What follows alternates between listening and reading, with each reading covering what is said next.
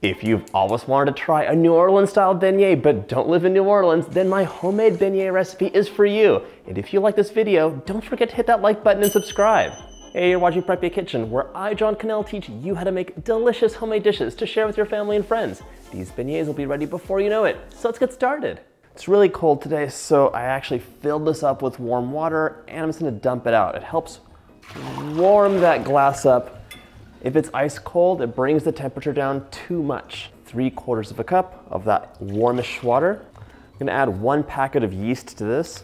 And I've measured out 1/2 a cup or 100 grams of sugar for this recipe. I'm gonna add about 1/2 of that in now. Give it a little bit of a mix, and we're gonna set this aside for 5 minutes or until it's nice and frothy. And right now, we're gonna be measuring out 3 3/4 cups of all-purpose flour. Add a teaspoon of salt into the flour and give it a quick whisk. And then we're just gonna set it aside for a few moments. All right, let's check on that yeast. What? Look at that, monster. Okay, now I'm gonna add 1/2 a cup of milk, and I've warmed it up so it's not ice cold.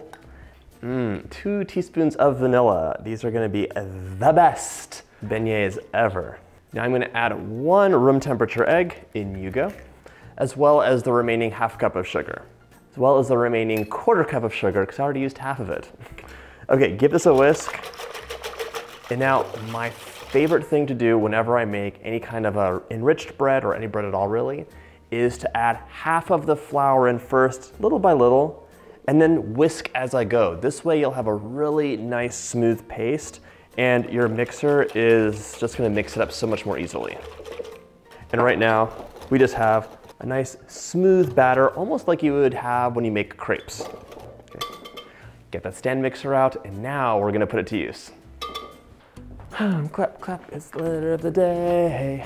It's the letter, it's the letter of the day. Pop a dough hook onto your stand mixer. You can also use a hand mixer for this if you want to. Most of them come with little dough spiral attachments. I get that question quite a lot. We're gonna add the remaining flour as we mix on a medium speed after we plug this in. All right, now let's add the remaining flour. Once the dough comes together, you're gonna add 3 tablespoons of room temperature butter, and it can be a little bit softer than you might normally use, even melted if that's what you wanna do. All right, toss it in.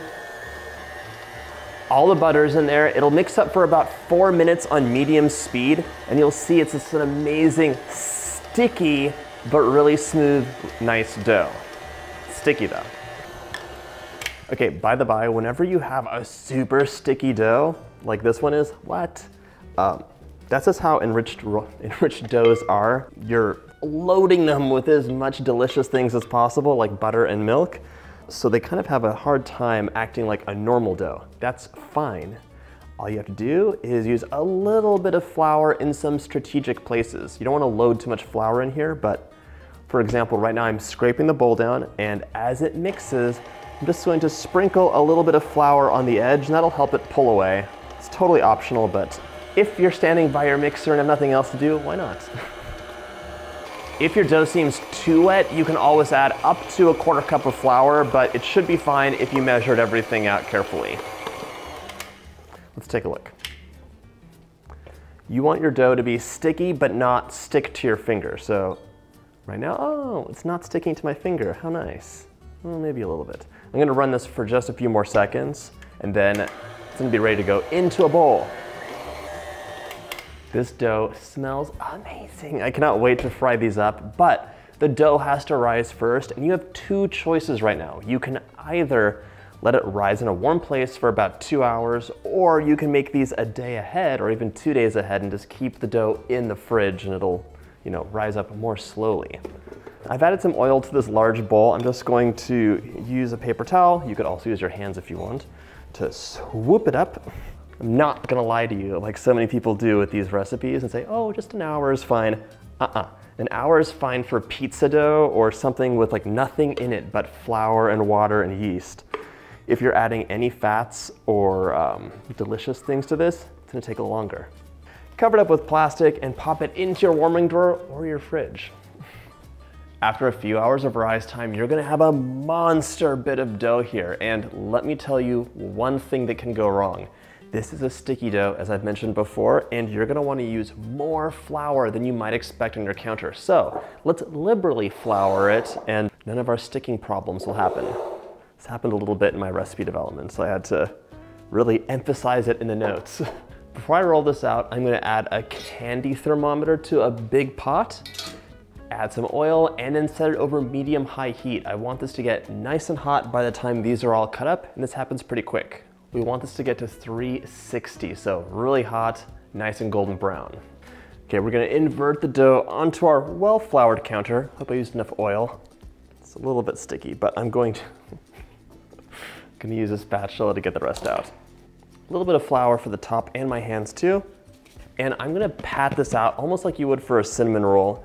Just pat and stretch into a rectangle or square, and you do not want this to be too thin. If you roll this out too thin, it's not gonna puff up. It's gonna be kind of flat and a little bit disappointing. Now we're gonna cut this into 2 to 2.5 inch pieces. I'm using a pizza dough roller and just gently roll across the top. Don't manhandle that dough. These do not have to be perfect either. And as you go, feel free to just kind of gently maneuver the dough and make sure it's not sticking. Now we're gonna cut this into squares. When your oil is 360, everything's all cut up and you have some paper towels laid out, we're gonna fry these up. I'm using a bench scraper to get these off of the counter. They're actually not sticking right now, but it really helps you move them around without having to manhandle them and like lose their shape too much. Just gently slide it into the oil, just like an ocean liner going out of the dock. There you go. You do not want an oil splash. That is a major no-no. I'll be taking these out using a spider. It's a really handy tool, but you could definitely use a slotted spoon if you don't have one. We can do 3 at a time, even 4 at a time if you feel like it, and just look for a nice golden color and then flip them over. These are gonna be so good and perfect with a cup of coffee. Once they're golden on both sides, just take them out with your spider, place them on some paper towels to sop up the excess oil, and repeat the process.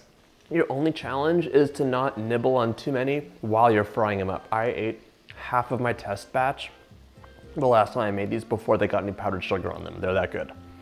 Sugar. Oh, honey, honey. Last one's out of the oil. All we're gonna do now is dust them with powdered sugar. The amount is really up to you. I like a light dusting. These are like perfectly sweet, but if you wanna make a sugar monster cloud, it's totally okay. Dust it over the top. If you want, you could definitely do a double dust. No one's gonna mind that. I cannot wait to destroy all of these. If you like this video, check out my breakfast playlist. That is so good. I'll see you in the next video.